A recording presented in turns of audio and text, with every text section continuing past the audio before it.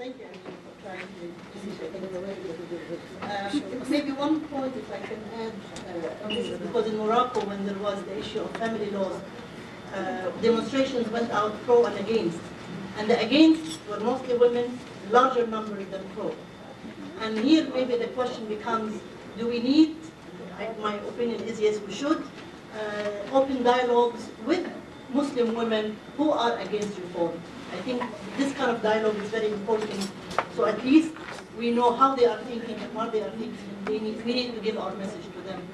And I think this should be a major one of the activities of disseminating knowledge is also disseminating knowledge to groups like that, and not see them as enemies, but rather as people who need to come on board as we go along.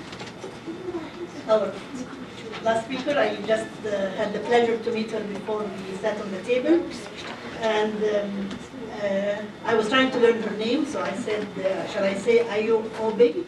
Obe? She said, no, it's obey, like verb to obey. And then I laughed, I found something in common, because when people don't know how to pronounce my name, I tell them it's obeyed, like the past tense of obey. So we found something like in common. Thank you very much. I feel like I'm about three kinds of fraud here today, actually. Firstly, because I am supposed to talk about founding a woman, an NGO, and I have not founded an NGO. The one that I lead is not a women's NGO, and I'm also here to talk about Islamic women, and I'm not a Muslim either. So but I have to say that in regard to all three things, that what has happened to me is that I have learned a lot more than and perhaps the main thing I've learned is that I know less than I thought I started off with. I became president of the Civil Liberties Organization, which is Nigeria's oldest indigenous human rights group, in 1995.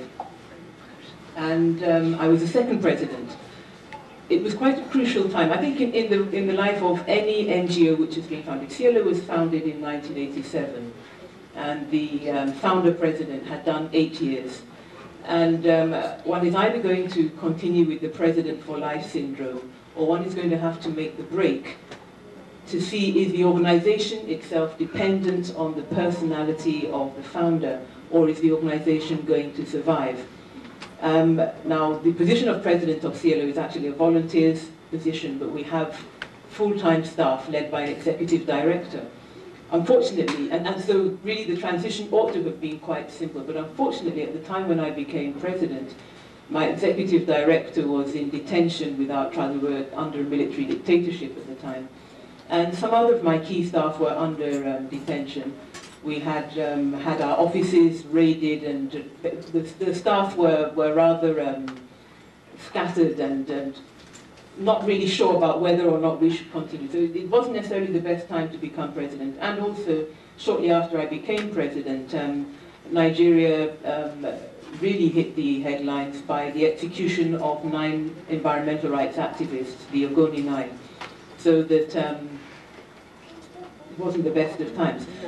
Even without the difficult situation, though, I think that the transition from founder to continuation in the life of an organization is something that's important. As I said, I didn't necessarily have the key staff there, but I did have staff who were working in the CLO, and I think that at every stage, whatever kind of organization, whether it's a women's organization or whether it's a general human rights organization, as the CLO is, that the full-time and the volunteers really have to mix. I mean, CLO is actually a membership organization, but I have found that there's a dynamic, which sometimes is a negative dynamic and sometimes it's a positive one, between the volunteers, the members, and the full-time staff, who basically are like a librarian who thinks that the library would run very well if the people wouldn't keep on coming in and looking at the books. And that the full-time staff feel that these members are just popping in and popping out. But I think also that one thing that one would see about being involved in human rights is that there are certain assumptions. I always used to avoid the description of myself as an activist, because I would say, well, I'm just a legal practitioner. How did I get involved in becoming president of CLO? Of course, I was a vice president of CLO before I became the president. But I'm always careful to point out to people who want to accuse me of bravery that at the time I became vice president, we were on the verge of transition to civilian rule from military dictatorship. And I had assumed that when the issue of becoming president came up, everything in the Nigerian democratic garden would be rosy. Unfortunately, it didn't turn out like that. But one thing I can say for we women is that we rarely turn back once we've put our hands to the plough. And this is even though we may have commitments of family which make others say, look, why are you risking these things? And in a way you end up finding that actually the reason why you are risking these things is because you have young ones coming after you.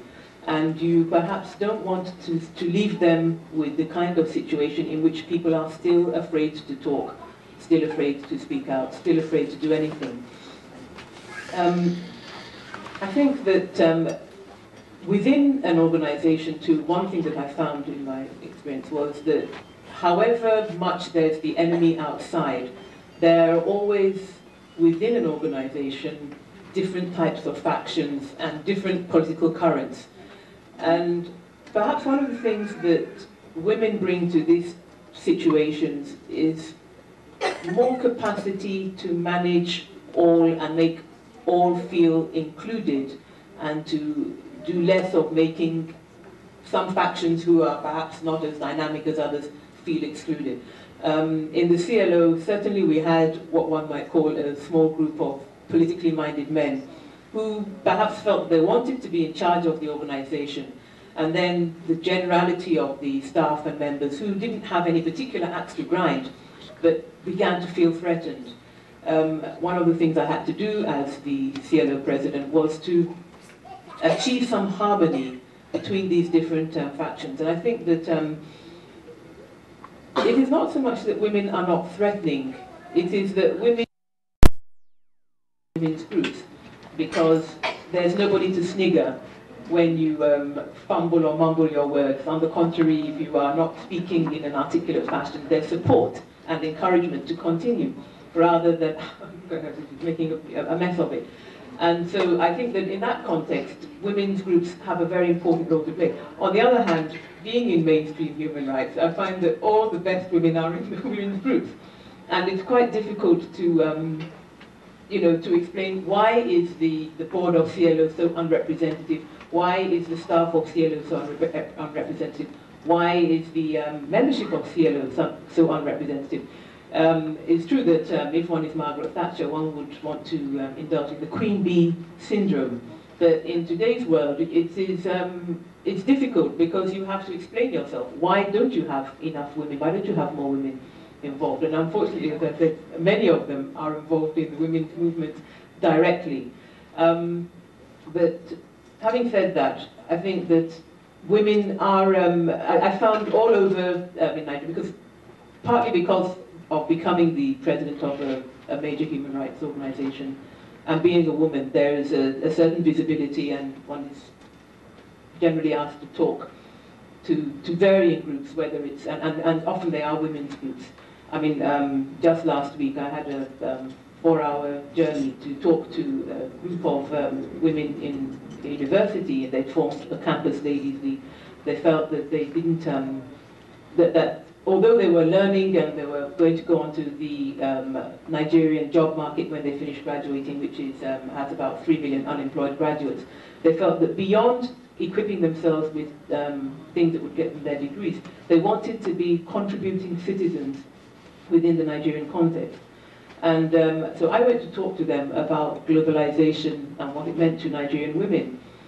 And the interesting thing was that when I asked how many of them, I started off by asking, did any of them feel threatened by globalization? And it was a mixed audience, but very few expressed any fear about it. And at the end of my discussion, it turned out that very few really understood or knew what globalization really meant. I put it in its economic context, of course, liberalization, removal of trade subsidies, privatization, removal of barriers, and so on. And it explained why some of these things ought to be of concern to Nigerian women, but also that it presents opportunities for Nigerian women, or for women in general, because of the capacity to interact with others. And then the question arose, yes, well, this is okay for you who have access. I don't actually have access to the internet, but I do have email, or to a part of the internet. It's okay for you, but what about the woman in the village? And I think this is something that has come up throughout this morning's discussions as well, that what is the relevance of internet? And we use this proverbial woman in the village, not because she is ignorant, but because she is apparently cut off. But she's not necessarily as cut off as we imagine, because we do go, and to me, the importance of the internet is not that everybody is going to stand around tapping into a computer, but that those who do are going to spread the word and spread the message. I find when I come to countries here that everybody sits in front of their own computer and does what they're doing privately. Even in my own house, I guard my own laptop very severely, but with my desktop, if one person is using the desktop in my house, there are 3 or 4 people standing around, poking their noses into what is going on. And so it is perhaps a much more interactive medium than it is in a country where everybody can have their own thing. Just as with newspapers, I also have recently started writing a weekly column in a newspaper, and of course the newspaper gets to a very limited audience. But again, you find that in societies where not everybody has access to newspapers, that somehow the readership goes around much more than you would think. There are newspapers, for example, that are published in indigenous languages. One person will buy it, and you'll get to places where, you know, in a lot of our lives, there's a lot of waiting and perhaps waiting to be hired for something or to sell your market or whatever. And there will be groups of people sitting down. One will have the newspaper. They may start off with their Bible reading and discuss that, and then they will go on to reading the newspaper in the vernacular. And the way that that newspaper will be dissected and read from page to page is so much more than those of us who can read and glance at the headlines and skim through. So that we should never neglect any medium. I mean, we're talking about the electronic or these ICTs, these ones which are very much up to date. But the point is that there is no barrier as long as people are ready to talk to each other about what they have read. I was saying to somebody earlier that the internet to me is a bit like a library. I mean, this building here, I'm made to understand, is full of books. It's a whole library. I've got to tell you, I could not possibly in any way read every single book here. I'm going to make choices about what I'm going to read. Just as a person who stocks up this library is going to make choices about what they put into it. So I think that whilst the technology may be intimidating or make me look as if we can't have access to it, we shouldn't demonize it or glorify it more than perhaps it is. It is, at the end of the day, there are still only going to be 24 hours in a day. You're going to have other things to do, and you're going to have to decide what you're going to read and what you're going to skip, or what you're going to put away for later. And this happens whether it's books, whether it's newspapers, whether it's the internet. And if we skim, I think that's fine. If we're superficial, we may be caught up by those who have been less superficial, and so you've got that wrong. Go and check your facts, or rather, I would put you right on the facts. All these things happen. I won't say much more, except to say that the last thing that I think that any woman who is involved in any kind of activism will always do their best to negate is the expression that women are their own worst enemies. I think that if we use that expression at all, it probably means that we hobble ourselves individually, not that another woman hobbles me by refusing to vote for me, or for bitching about me behind my back, or for saying, why is she doing this? But simply because well, I think that actually the first speaker talked about modesty, but there's a way in which perhaps our modesty becomes crippling, and that's why I think that the importance of speaking out however stupid, however disjointed you sound, at the end of the day, you have something to say. Women are actually the most supportive part of the women in any kind of public life, and I'm sure that even the Margaret Thatchers found this. I certainly, I mean, about 2 years ago, when Thoraya Obaid was going completely nuclear and arresting everybody in sight, even innocuous people like me who only argue with our mouths. Of course, I quickly ran into hiding because, as I said, courage is not necessarily top of my list. It was my friends, a woman housed me, women in my household looked after my daughter, and at every stage I have found, whether it is childcare, whether it is house care, whatever it is, that it is women who help. And which is not to say that the men are not supportive. In speaking to other women, university women, they've said that the men are desperate to find women who will stand up and talk. That if you do, you'll be surprised at the amount of support you will get. Of course, you'll get the ones who will cut you down, but there are enough who will be supportive. And perhaps lastly, when we hobble ourselves, we shouldn't look at the externals. I mean, people say just as they would say to you, Muslim women.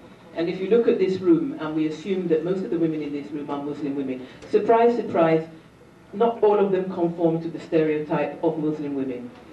Just as African women, they'll say, what is the situation of African women? What is the situation of Nigerian women? Surprise, surprise, there is no stereotype. We have to break out of these stereotypes, which are a useful shorthand, perhaps, that tell us nothing about each other. We're always surprised when we find people who don't fit in to our stereotypes. Whatever they're dressed like, the things that they will say will be different. And if they are not dressed in a particular way, for example, I feel that in my part of Nigeria, the problem for women is the fear of not getting married. The fear that if I do this or I don't do this, I won't find a husband. I can say till I'm blue in the face that the population figures actually don't support this idea that you won't find husbands. There are a surplusage of men. But the fact is that women are culturalized to think that if you behave in certain ways, you won't find a husband. In other parts of the same Nigeria, women are fighting against the idea of being married off at early ages when they don't want to be married off. Their problem is not finding husbands. Their problem is that husbands are found for them rather sooner than they would want. So, but they are different, but they can be equally crippling, is the point that I want to make. So the apparent freedom, I mean, you may have heard of the book, The Beauty Myth. The apparent freedoms are not necessarily quite as liberating as they seem, and apparent restrictions are also not necessarily as restricting as they seem.